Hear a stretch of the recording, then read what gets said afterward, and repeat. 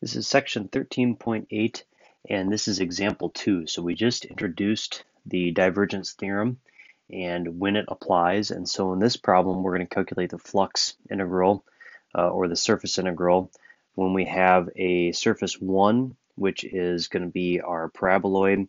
And you can see the equation of the paraboloid, and that's going to be, again, right here, surface 1. Similar to that example that I had sort of introduced in the last video. And then you have a plane, you have the xy plane, which is z equal to 0. And that's going to be the bottom of this three-dimensional object. So if we were to use techniques from section 13.6, let's say, we would have to calculate this surface integral, this flux integral, by taking the surface integral of S1,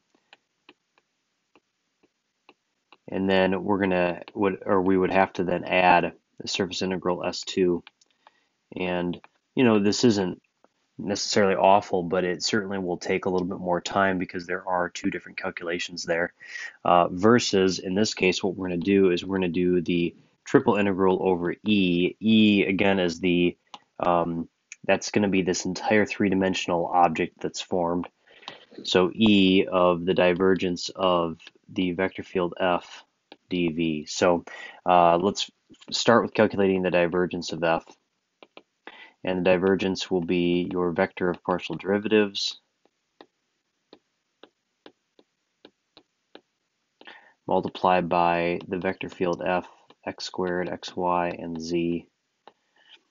And what we get out of this multiplication is going to be 2x plus 1, which is 3x plus 1.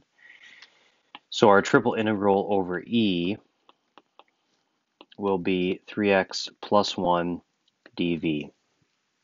Okay, so then let's go ahead and take a look at this object that's formed here.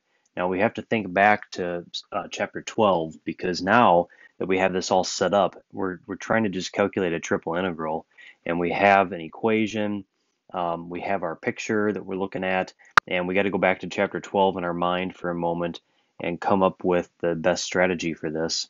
And we're going to land on converting this to cylindrical coordinates.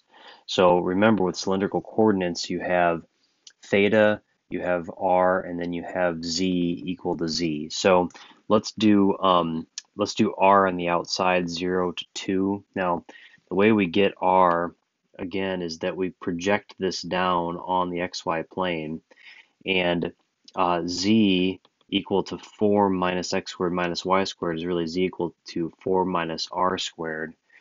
And if we think about that, if z is 0, then that is simply just r squared equal to 4. So what we have is just a circle with a radius of 2. Okay, so r is between 0 and 2, then theta is between 0 and 2 pi, and then z, again, take a look at your object. The lower boundary is when z is 0, and the upper boundary is this actual paraboloid here. So we're going to go from 0 to 4 minus r squared. The 3x plus 1 will change into 3 times r cosine theta plus 1. But remember, we had to multiply that by r because of our conversion. So we have 3 r squared cosine theta plus r, and we have dz d theta dr. Okay, again, all of that stuff was chapter 12, just the old stuff in chapter 12 we did. Okay, let's go ahead and work through the antiderivatives. I'm going to pause and write this out. So here's our first antiderivative in terms of z. So we have the antiderivative and then z equal to 0, and then the upper limit of 4 minus r squared. So then what we have for our next step here would be the integral from 0 to 2 and the integral from 0 to 2 pi. And then it makes sense for us to distribute this. So what we get is 12r squared cosine theta plus 4r minus, let's see, 3r to the fourth cosine theta, and then minus r cubed. And then we have, again, d theta dr. Okay, so then our next antiderivative will be in terms of theta. So I'll pause this and write that one out as well.